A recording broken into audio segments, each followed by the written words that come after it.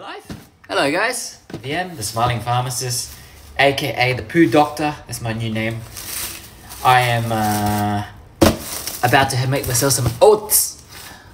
I used to tease my fiance. She used to eat oats all the time. I used to call her oat girl, but now look at me, I'm eating oats myself.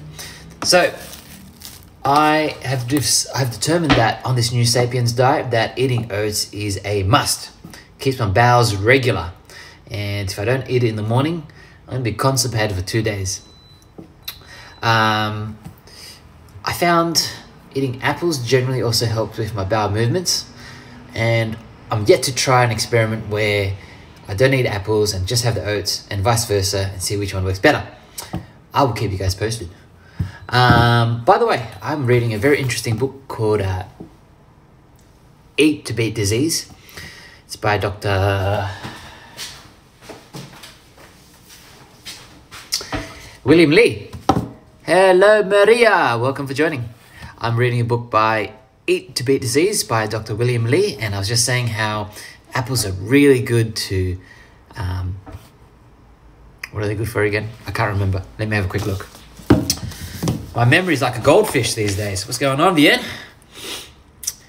Apples, apples, apples. Do. Vegetables, tomatoes, soy, oats. Hang on, folks. We're having a quick check here. Apples, apples, apples. Wow, did I really read this much and not find it? Where's it gone? Fruits. I swear it was here somewhere. Okay, Granny Smith apples, Red Delicious apples, Cloudy apple cider. These are all really good anti-angiogenics, cancer-beating fruits. There you go. I knew that. Maria, thanks for your patience. So, green apples are the best, followed by red delicious apples. If you can, eat it in that order. That's why I also like green apples because they're just very tardy and I like that. And I was just getting back on track because I get sidetracked so easily. Fibre every day keeps your bowels regular, and I am about to have my fibre intake for the day. If I don't have it, I get constipated for 2 days. That's not fun. You feel bloated. You go to the gym or you go for a jog and you can't quite feel the juices flowing. That's because you're constipated. I don't understand how people can be constipated for like 3 days, 4 days, 5 days, and then come into the pharmacy asking for an enema. I'm like, guys, if you haven't moved for like a day or two, don't you feel terrible? Anyway, that's just a judgment call. That's just my personal judgment call. Anyway, really curious to see how you guys are finding this new Sapiens diet, aka poop diet.